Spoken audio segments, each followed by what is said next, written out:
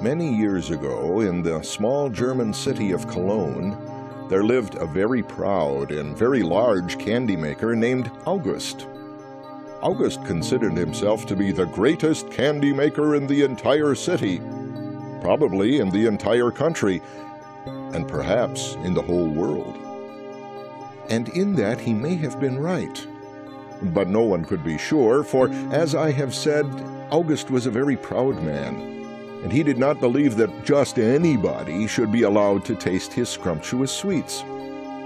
Every day he would display his wonderful treats in the window of his shop, and every day the children of Cologne would gather outside to gaze in at the marvelous candies, to smell the sweet sugary smells that poured out of August's chimney. "Shoo!" August would say. "Quit your drooling at my window. You block the view for the good-paying customers." He would chase the children away from his shop. Then he would sweep his front stoop and polish the large pane of glass, in hopes that a nobleman or woman would stroll by and want to purchase his tasty wares. But when the rich folks in town did pass by, they saw that there were no children at August's shop, and assumed that his candy must not be good. They would never even give his wonderful candies a second look. August hardly seemed to notice. He would just go about his work as usual, cleaning and baking and cooking and stacking and making fabulous treats that no one but himself would enjoy. One day, as August was arranging his candies beneath a great glass counter, the door of his shop swung open, an icy wind swept through August's tiny shop, sending a chill through his proud red cheeks. A visitor, August thought. Why, this must be the busiest day all year.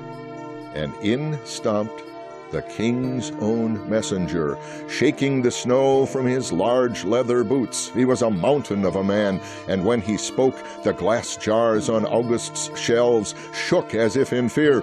"Greetings, candy maker," the man said. "Oh, greetings, good sir," August bowed oddly. "Welcome to my shop. Have you come to purchase some of my fine candy?" "Certainly not," the messenger snapped. "I have come with a message from His Royal Majesty." "Oh, the king," August cheered. "Of course, who else but the king himself would want to send me a message?" "This proclamation is not just for you, candy maker," the messenger barked. "The king has decreed that all shop owners and craftsmen in the city must bring a present to the royal palace on Christmas Eve. The present will be given to the king's son, Prince James. Only the finest of gifts will be acceptable, of course." "Of course," said the candy maker, and his face beamed with pride. "Only the finest will be acceptable. I can assure you that the king will not be disappointed." "I should hope not, candy maker," the messenger replied. "Good day to you." "And a good day to you, sir," the candy maker answered. But the messenger was already back outside. The door to August's shop closed with a slam. August danced about his little shop. "A Christmas present for Prince James," he sang. "What a wonderful chance to show the king my fabulous candy. The finest in the land, I'm sure. I must get right to work. Christmas Eve is only a week away." He locked up his shop and hung a sign on the door. "Making candy for the king," it read. "Will open after Christmas." "I'm sure my customers will understand," August beamed. "For the king, only the finest gifts will be acceptable." He started to work right away on a new candy treat, but what should it be? Chocolates? No, he thought, much too messy. Caramels? Too sticky. Taffy? Too stretchy. Marshmallows? Good heavens, no! Something hard and sweet and clean and minty and pure. Yes, that would be perfect. He chose the freshest ingredients, the sweetest sugar, the mintiest mint, the best of everything, and he went to work. For the next week, the doors of the shop remained closed, and no one saw August go in or out. Even the children, whom August had so often chased away from his shop, could see nothing of the candy maker through his front window. He had devoted all of his time to making his candy, but that did not bother August. After all, he would say to himself as he stirred and mixed in his kitchen, only the finest gifts will be acceptable. By the time the week was over, August had created hundreds of types of treats: butterscotch balls and cinnamon swirls, lemony lollipops and grapey gumdrops, each one better than the one before, and every one more delicious than any candy any child had ever eaten. But still, August was not satisfied. He kept working day and night, testing and tasting and baking and basting, until finally he was happy. It was the day before Christmas, the last day to prepare, and August had created a practically perfect candy. A straight peppermint stick of pure sugar, striped with royal red in honor of the king, and not just one, but a whole basketful. Surely there could be no better present for young Prince James. This is it, laughed August, brimming with pride.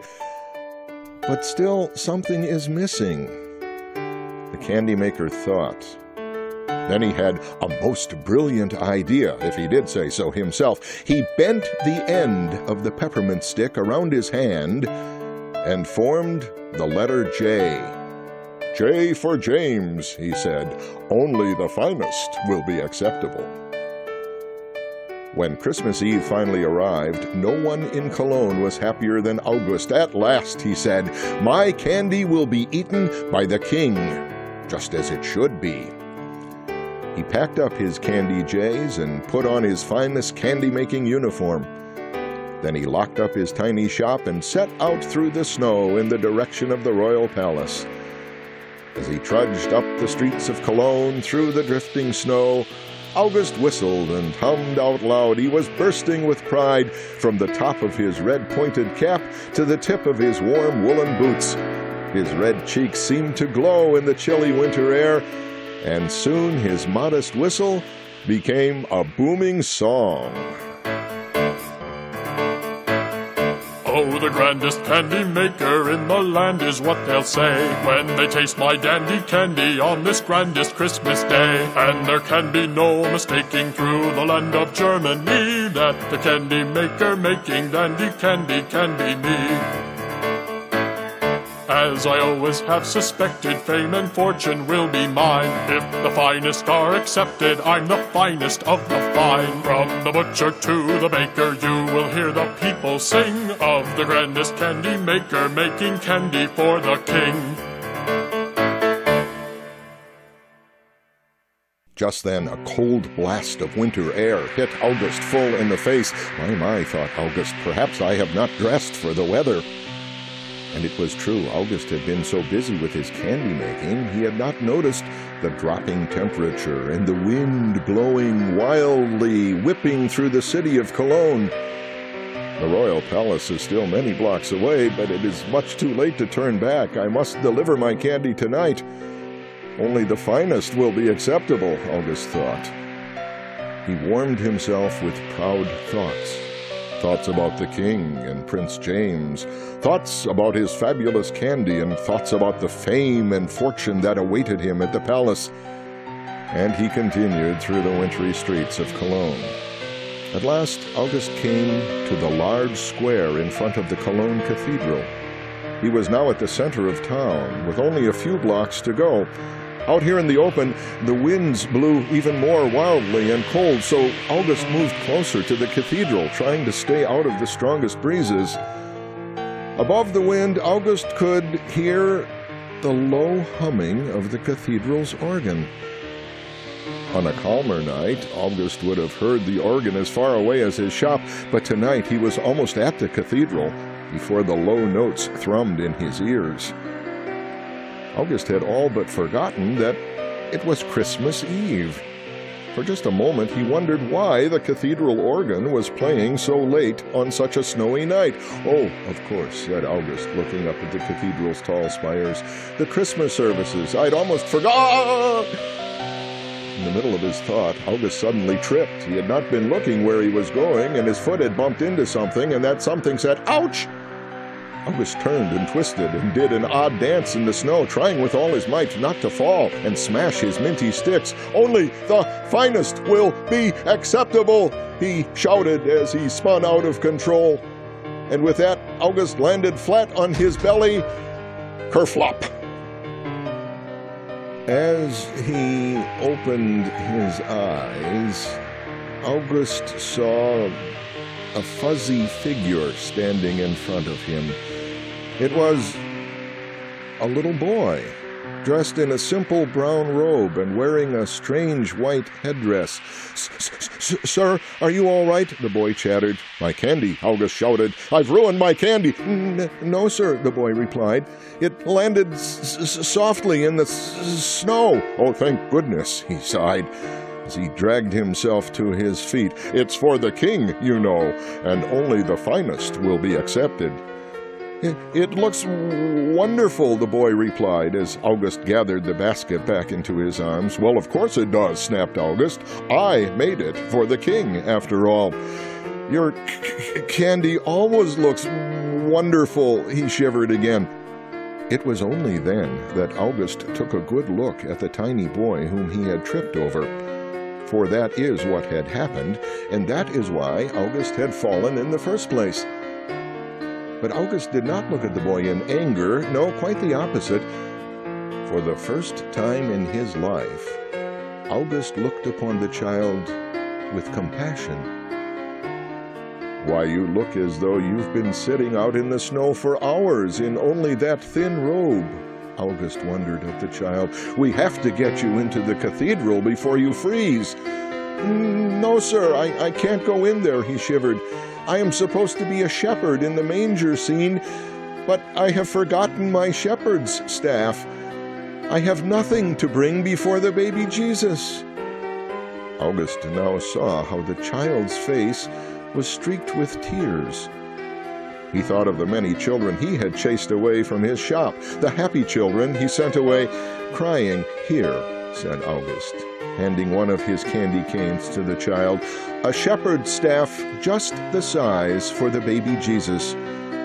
And it's sure to be the finest one. Only the finest will be acceptable."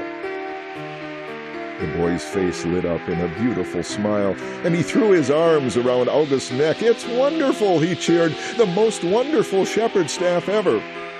"And the tastiest, too, no doubt," August laughed. "Now get inside before you shiver away to nothing." August followed the boy through the grand wooden doors of the cathedral. There they were greeted by the warmth and glow of soft candlelight, which seemed to fill the church with the light of 1,000 stars. The boy left August standing at the back of the cathedral and calmly walked the long aisle to take his place with the other children in the manger scene. As August stood staring, someone bumped into him from behind. "Oof!" August heard. Once again, his first reaction was to steady his basket full of candy, but he quickly turned around to see who was making the commotion. "Pardon me, sir," said the strange little man. "I wasn't looking where I was going. My mind is just a bit preoccupied, you know. Such a terrible inconvenience, and at such a terrible time. Whatever will I do? Whatever will I do?" August, not wanting to disturb the church service, quickly leaned down and helped the skinny man to his feet. "No trouble at all, sir," August whispered. "Are you all right?" "All right," the man snapped as he straightened up. "Of course I'm not all right. Things couldn't be more wrong, and it's such a terrible time." "Well, you don't look hurt," August said softly. "What's wrong? Can I be of any help?" August had all but forgotten his rush to the royal palace. "I can't imagine how you could," the man replied, "unless you are very good at quieting children. I have an entire balcony filled with children, and as you can tell by the noise, I cannot keep them quiet during the service." August now recognized the man. This was the cathedral's choir director. August had seen him many times at church before, but only up in the balcony. "Oh, I see," said August, just a bit too loudly. "You're having trouble with the children's choir." "Isn't that what I just said?" the man snapped back. Then, realizing his harsh tone, he apologized. "I'm sorry, sir. I just don't know what to do. During most services, I give the children something sweet to keep them quiet between songs. But in my hurried preparations for Christmas, I completely forgot. It's not your trouble, sir. Please have a seat and join the service, and don't be bothered by the noisy children." The choir director turned to climb the balcony stairs. "Wait!" called August from behind him. The man turned around. "How many children do you have?" "Why, 50 at least," the choir director replied. "But what can you do? The shops are all closed. It's Christmas Eve." "50 children, eh?" said August with a smile. "50 children without a sweet for Christmas? I think that maybe I can help after all." And he handed the basket of candy canes to the choir director. "Here," August said, "only the finest will be acceptable." The choir director's smile stretched ear to ear. He couldn't help tasting one of the candies for himself. "Why, they are wonderful," he sighed. "The children will be thrilled." Though he had spent many years making and tasting his own candy, this was the first compliment that August had ever heard. He was so overwhelmed with joy he could barely think of what to say. I shaped them into a J," August stammered. "I shaped them into a J for Jesus," the choir director interjected. "Yes," said August without thinking. "Shaped like a J for the baby Jesus." He turned to look up the aisle to see his tiny friend, the shepherd. "For Jesus," he repeated. "Only the finest will be acceptable." Somewhere behind August, the choir director danced up the stairs to the balcony, but August barely heard the "Thank you, sir" that echoed down the staircase. He was so filled with true happiness that he just stood and stared. August must have stood there for quite some time, too, for he barely took notice of the commotion that was building its way through their congregation. Somehow, August's basket of candy canes had made its way back down from the balcony and was being passed throughout the cathedral. "It's delicious," someone in the back of the church whispered. "Sweet and pure," a man replied a few rows up. "Pure, like the pure heart of Jesus." "And striped with red," a third person announced. "Red for the blood of Jesus, the blood of Jesus that makes our hearts pure too." "And it's shaped like a J," another woman said in a near shout. "What a perfect reminder of the baby Jesus." The conversation grew louder and louder as the candy canes were shared among the worshippers. Finally, as the mumblings became quite loud, a grand figure stood up in the front of the cathedral. "Silence!" the voice rumbled. The sound broke August's trance, for it was, of course, the voice of the king.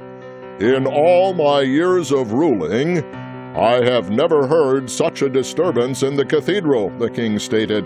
"And on Christmas Eve? What could be the cause of such noise?" he demanded to know. But the king's announcement had silenced the congregation. "Well," he repeated, "who can explain this disturbance?" From beside the king, a small voice broke the silence. "Perhaps I can explain, Father," the voice said. August immediately recognized the voice as that of his little friend, the shepherd. "Prince James?" August gasped with disbelief, for that is who the little shepherd was. "James?" the king asked. "You know why the people are making so much noise?" "Yes, Father," Prince James explained. "It's because of my candy shepherd's staff, the one I brought to Jesus." And he handed the striped candy to the king. My, said the king, "that is quite a shepherd's staff. The perfect shepherd's staff for Jesus, our good shepherd." Just then someone spoke up. "Look," she said, "Prince James has one of the Jesus reminders too." And with that, the congregation started their jabbering again. "Silence!" the king's voice boomed once more. "Who is responsible for these Christmas reminders? Who gave Prince James this candy shepherd staff? Answer, by order of the king." August stood absolutely still in the back of the cathedral. He could not move. He could not speak.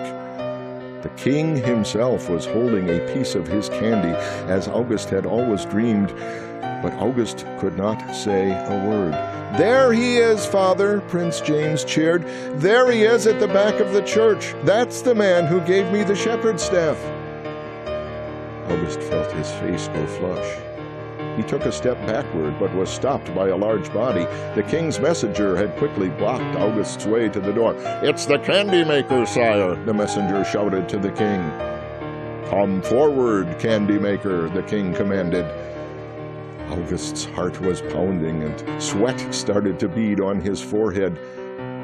Just an hour earlier, August could not wait to show the king his candy, but now he wanted nothing more than to slink back out into the snow. "You heard the king," the messenger said gruffly in his ear. "Now get moving." August slowly walked up the aisle. Every eye in the cathedral was turned on the candy maker, but August did not notice. He could not take his eyes off the smiling face of Prince James. Prince James, who had dressed as a lowly shepherd for the church manger scene. Prince James, who had shivered in the cold without a gift for the baby Jesus. Prince James, who so appreciated August's simple act of kindness. August now stood before the king. "Is this true, candy maker?" the king asked. "Did you make this shepherd's staff? Did you make this tiny reminder of Jesus' birth?" August simply nodded. "Well, I must say, candy maker, I am a bit disappointed," the king said. "Yes, sire," August said quite humbly. "Yes, I am disappointed," the king repeated. And then he smiled. "Disappointed that I did not bring such a fine gift for the people in the cathedral. Such a fine gift to lay before the baby Jesus. You have reminded me and the people here that the finest gift of Christmas is God's gift of Jesus." August heard Prince James giggle. "Only the finest would be acceptable, Father." "Well said, son," the king laughed. "Only the finest would be acceptable. Wouldn't you agree, candy maker?"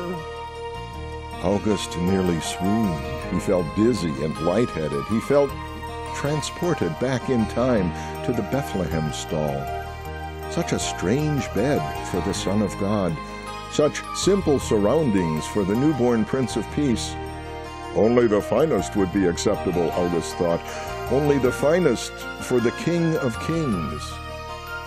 August awoke as if from a dream. He stared from the king to the figure of the baby Jesus.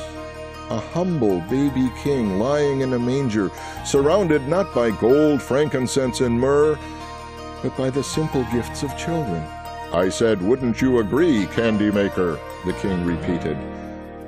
"Yes," August said. "Only the finest would be acceptable for the king." August learned a special lesson that Christmas Eve. He learned that we all have a special gift which we can lay before the Christ child. It's not a gift that can be bought or wrapped or even be made by hand. The finest gift is to give completely of oneself, just as Jesus gave completely of himself for us. And what simpler way to remind ourselves of Jesus' gift than with August's Candy J, a pure stick of peppermint reminding us of the pure heart of Jesus, striped with red, as Jesus was striped with blood to set us free, and curved into a shepherd's staff to remind us of our good shepherd, Jesus. But what, you may ask, ever happened to August? Well, From that day on, August opened the doors of his tiny shop to the children of Cologne. Prince James and the king himself came at least once a week. August welcomed every child to sample his wonderful wares, and he never again turned any of them away. August's Christmas canes were spread all over the country and to many countries beyond, reminding children everywhere of Jesus' love for us. August always remembered to give completely of himself to everyone he met and to give completely of himself to God, just as Jesus gave of himself for the whole world. And August wants you to always remember it too.